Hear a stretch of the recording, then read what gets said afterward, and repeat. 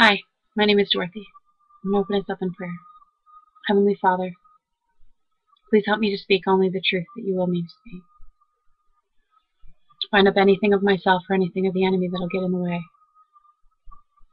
Help the people that watch this video to receive it and get everything that you want them to get out of it. In the name of Jesus, amen. I'm here to express my complete and utter frustration with professing Christians. It is not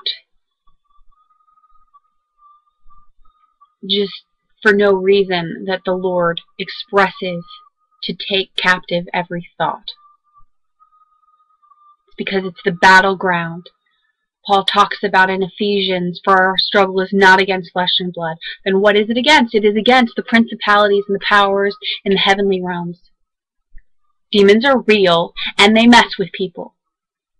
And it is our job as believers to help equip people to protect themselves.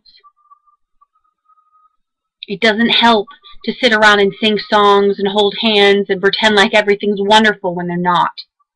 Because yes, everybody may feel strong sitting in a church pew when they feel like they can do it, but when they get out, that belief that they have that they can do this completely disappears when everything else just starts berating them and the enemy doesn't stop.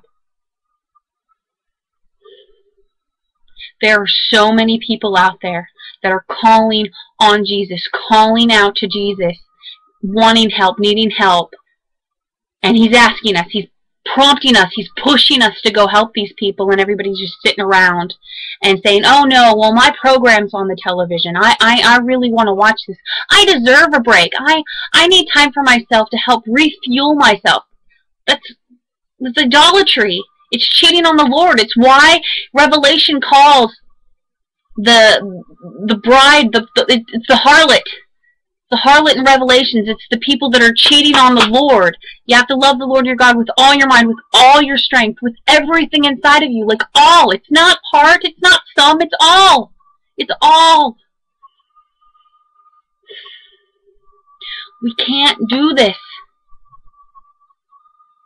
There's so many people that are in so much pain, that are just being devoured by the enemy, devoured. And I remember, because I was one, and I remember what it feels like to be chomped on and to hurt and completely ruined by them. And if it takes that, if it takes you guys actually feeling that, experiencing that to wake you up, to help you realize that you need to do something, that you need to help. Jesus doesn't say just go out and share the gospel with people. He says go out and make disciples. Discipleship, it means to equip them. It means to discipline them, to actively take a stand in this war. It's a war. It's not cushy, fun. No. We're supposed to walk like Jesus, and Jesus suffered. And we're supposed to suffer. But it's for his name's sake, and it's for his glory, and it's beautiful.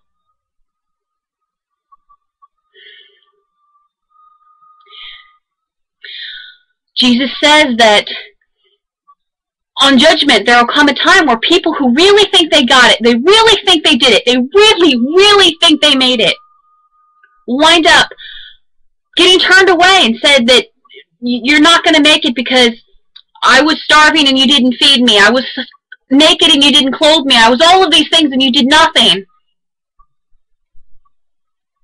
I take that seriously. I take that seriously. That's scary. These are people that really thought they made it, really thought that they had it. They really thought they loved him. They really thought they were serving him, but they weren't, because they were just passively doing nothing.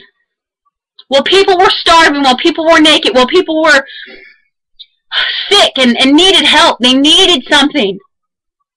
And it said they just sat back and did nothing. Because who is Jesus? Who is Jesus but his body, and we are the body. And we're supposed to be taking care of each other. Most of the people that I've met that are homeless say they love Jesus Christ. And they pray to him every day. But how many of them have you fed? How many of them have you clothed? Because it says to work out your salvation with fear and trembling, and I'd be very afraid that I might be one of those people. One of those people on judgment when I wind up getting there and standing in front of him. I don't want him to say I didn't feed them. I don't want him to say I didn't feed him. I don't want him to say I didn't clothe him. I don't want to say he was sick and I didn't take care of him, that I didn't equip him, that I didn't visit him in prison. Because what do you think prison is like here? What do you think prison is? It's up here. There's so many people taken captive up here.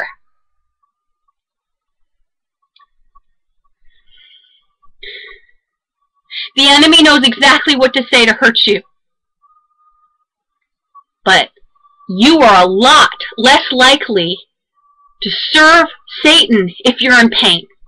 The way you serve him is if he pleasures you into serving him. So, oh, what's he going to do? He's going to make these wonderful sitcoms that are addicting, that'll make you want to sit down and you have to watch your show.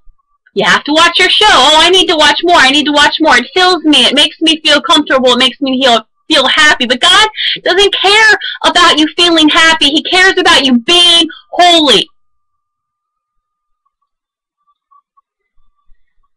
Because happy is an illusion. He explained to me that the Beatitudes represent the fruit of the Spirit. And joy isn't this fluffy, happy feeling. Joy comes from persecution. Joy comes from knowing that we look like Jesus, knowing that we're doing the will of the Lord, taking comfort in having this genuine transformational experience with him. That even though it hurts like heck, we feel him inside, not in a way that we just feel it and it feels beautiful, in a way that we don't look like we used to and we don't care about what we used to care about, and we're content with knowing that he's all I need. He's all we need. And that's it.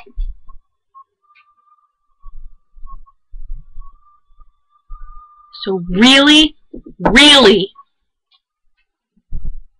think about that. Really, really pray about that. Really take it seriously. Because there are people dying. There are people that the enemy is hurting so intensely that they're turning to drugs, they're turning to alcohol, they're turning to anything and everything that can alleviate the pain. And you know what? Your day at work was so stressful that you are buying into that lie too, that you're going to go out and watch a TV program instead of go help somebody that will actually fill you. Because it will be the Lord. The Lord heaps things onto us when we take care of other people.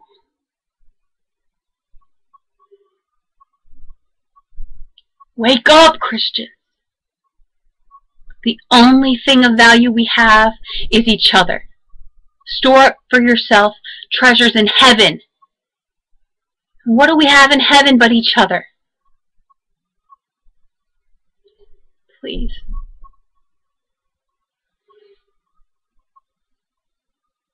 I love you.